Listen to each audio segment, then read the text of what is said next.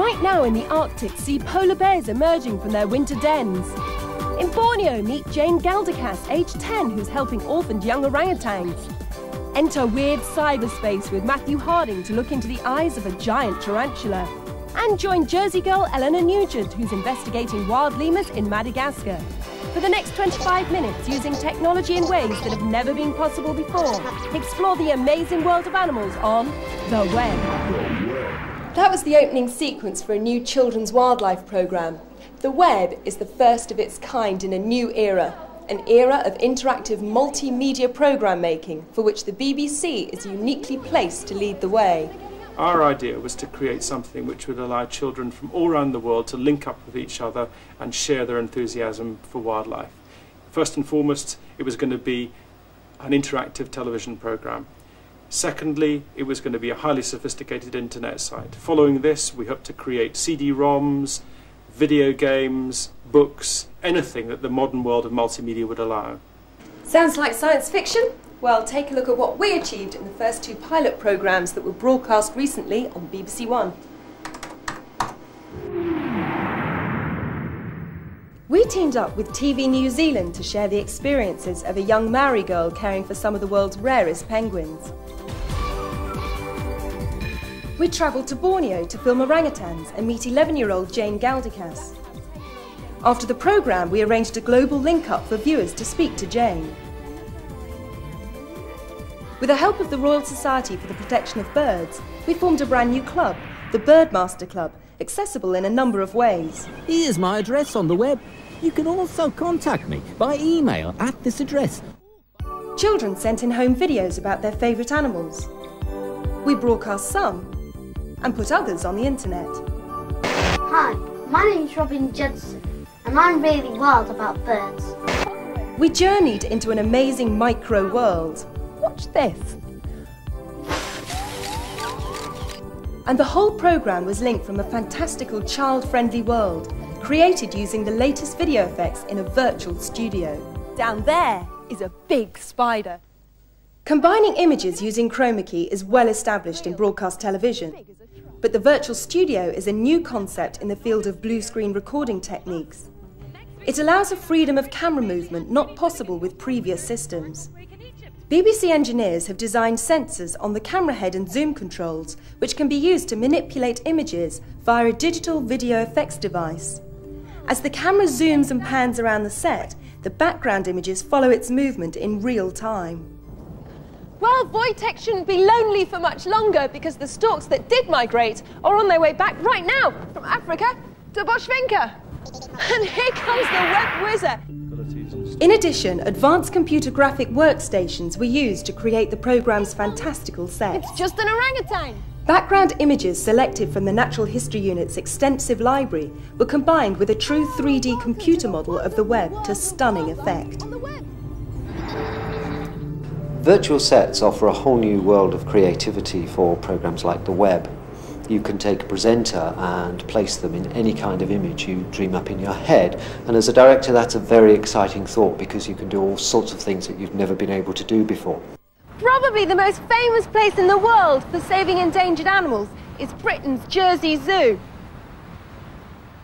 Now, one of the major benefits of using a virtual studio for the web is that it opens up opportunities for co-producers that aren't always possible with presenter-led programmes.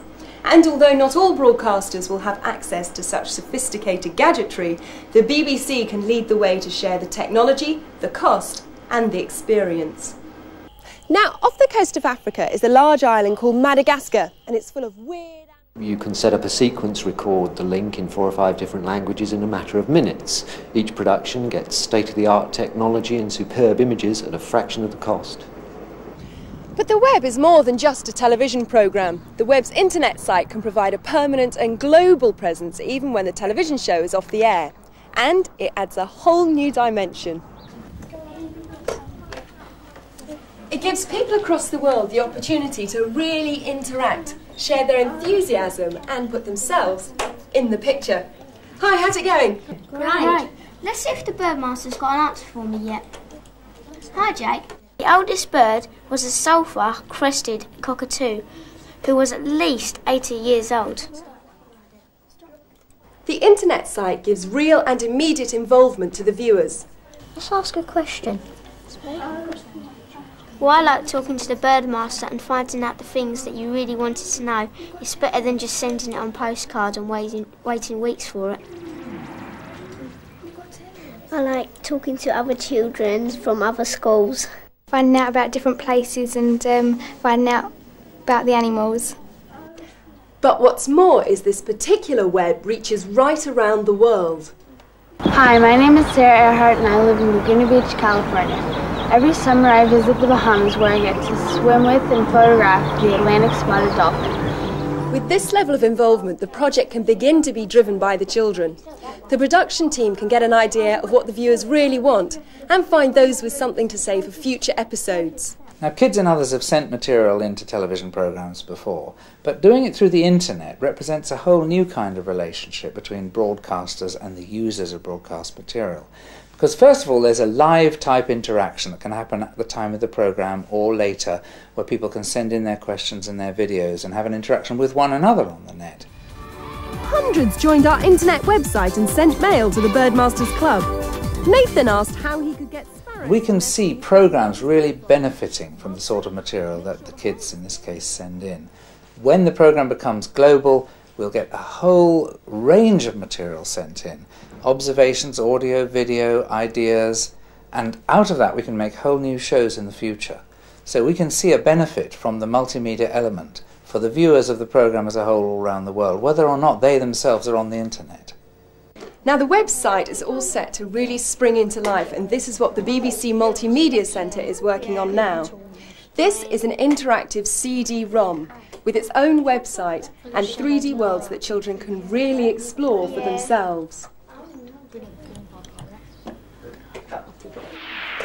Using this kind of 3D world, viewers can explore the environments they've seen on the television programme and find new ones. Hello, I'm the Birdmaster.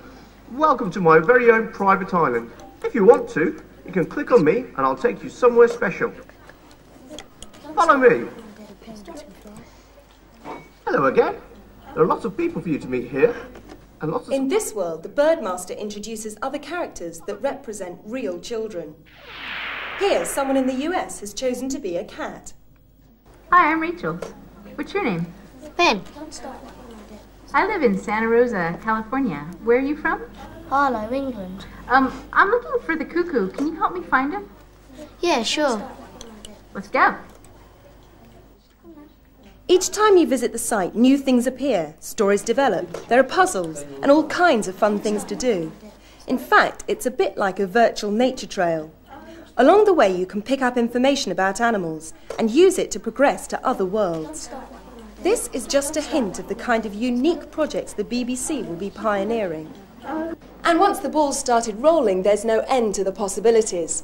Much of the groundwork done for the television programme can be used to open up other media opportunities, such as CD-ROMs, video games, and of course books, all of which are part of a growing international market. And information gained on the internet can provide a constant update for all media. Remember, the world's getting smaller, the web's getting bigger. Watch it, it'll grow on you. Right. Happy surfing. Bye-bye.